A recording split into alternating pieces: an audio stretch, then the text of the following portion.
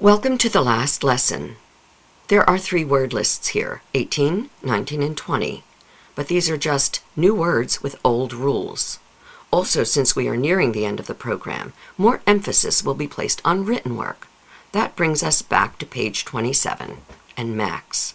Let's look at the top of 27. I recommend displaying a simple 8x10 chart demonstrating this as a reminder to the students as they carry this over to their written work. They will refer to it often.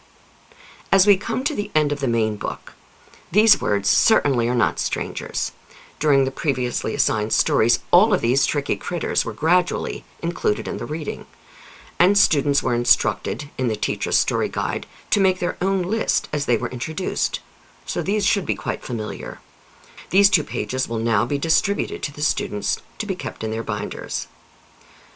As the directions at the top of the page inform the student, they need to be really comfortable with these tricky words.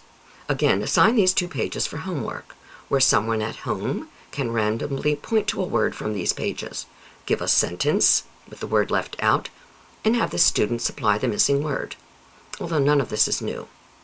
Or have them work in small groups in the classroom doing the same thing. Have a stronger student assist those who need reinforcement. As individual students become ready, distribute these pages, 31 to 40, where every tricky critter here is included, even a lot of the trickiest critters. Have them read these paragraphs to the teacher, to each other, to a responsible person at home. They tend to giggle at these stories because they're funny, they're cute.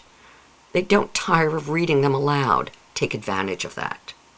While this reading is going on, simultaneously do the workbook pages for 18, 19, and 20. There are not many. This yellow lesson guide and the teacher's story guide will guide you through this. These will direct the sequencing for ending the program. There is only one story left to read, and it is made up of all 3 word lists.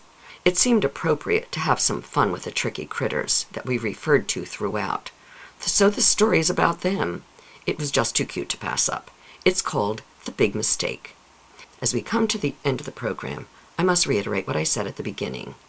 Learning to read our English language can be very difficult for many people. The purpose of this set has been to assist those individuals, not by trying to teach the hundreds of thousands of words that make up our language, but rather to give the learner a foundation, a foothold to move forward on their own at their own pace. What we have done here has been very methodical. Students were taught from the very beginning to use what they knew to unlock what they didn't know. These challenges were presented in a fun way with a lot of you-can-do-it moments. Students enjoy this method. I mentioned in the beginning of the set the need for flexibility. Well, I know of some teachers who have adapted this set for students who are just learning English. It is that versatile. Teachers who have used this set have found it a pleasure to teach. I have no doubt at all that you too will find it to be so.